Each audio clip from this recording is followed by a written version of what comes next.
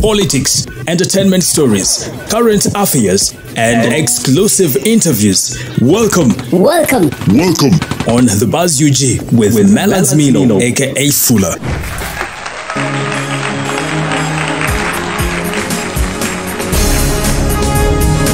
Well, thousands of mourners yesterday congregated at Namisindwa Sports Playground in Namisindwa District for the final send-off of departed counsel Anthony Wameli. Wameli Anthony ndi munamateeka mu company yabaita Wameli and Company Advocates atenze nkuli abannamateeka mu kibiina kya National Unity Platform era omu ku balooya bakyagulanye mu musango guno guli mu court.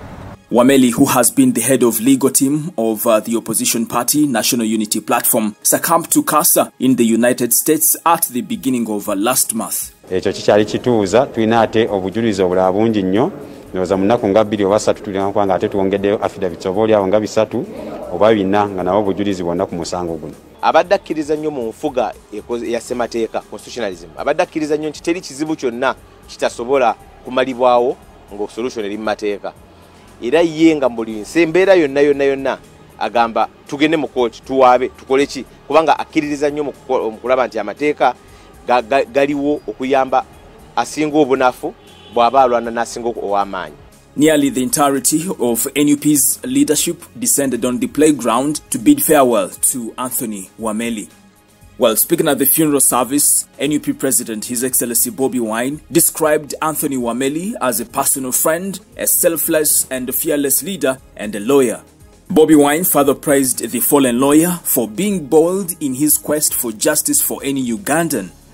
Wameli also represented in court former presidential candidate General Henry Tumukunde in the treason case and a former rebel leader of the ADF Jamil Mukulu. Police eraze nti eyagala okuyigganya omuntu ne yeegwanyiza entebe y'obwa president nti buli lwemuyita okujja eno n'eno ebeemutaataaganya mu mirimu gy'alina okukola ate ng'obudde bumuweddeko.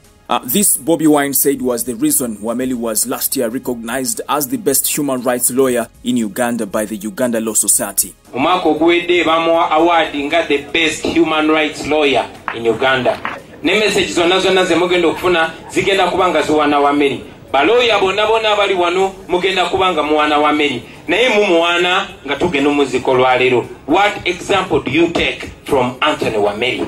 Tukola n'abantu bangi nnyo mu mbeera zino ze tuyitamu naye abantu abesimba gogamba nti enkuba etonnye yooyo omusana gwaka yooyo nabo si bangi naye ogume otabaala oluluva ku ezombo n'otuuka ekisolo.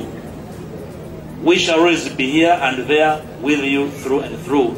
Anthony Wameli in 2021 was named as the best criminal defense lawyer of the year by the Uganda Law Society, and his law firm, Wameli and Co-Advocates, was selected as the best law firm of the year. Tubadde tulina okusaagasaaga mu tusaaga oluusi lwaliro twali tugenda nga tulina omusango gwe tukolanga tusaawa ey'okulya ekyemisana tumugamba ssebo kakati musumba ekimu eky'ekkumi ekyaffe tukugulira kya misana n'olwekyo ekyemisana kyaffe kyekimu eky'ekkumi ky'olidde.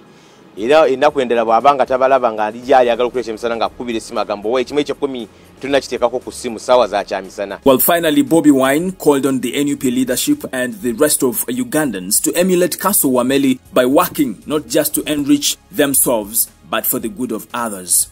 Well, the burial service was graced by scores of opposition leaders, including members of parliament, mayors, councillors, as well as the top leadership of the National Unity Platform. May his soul rest in peace. Don't forget to subscribe in case you haven't, and also tap on the bell for all the notifications. My name is Melad Milo, aka Fuller, and it's a bye for now. Thank you. Audio Jungle.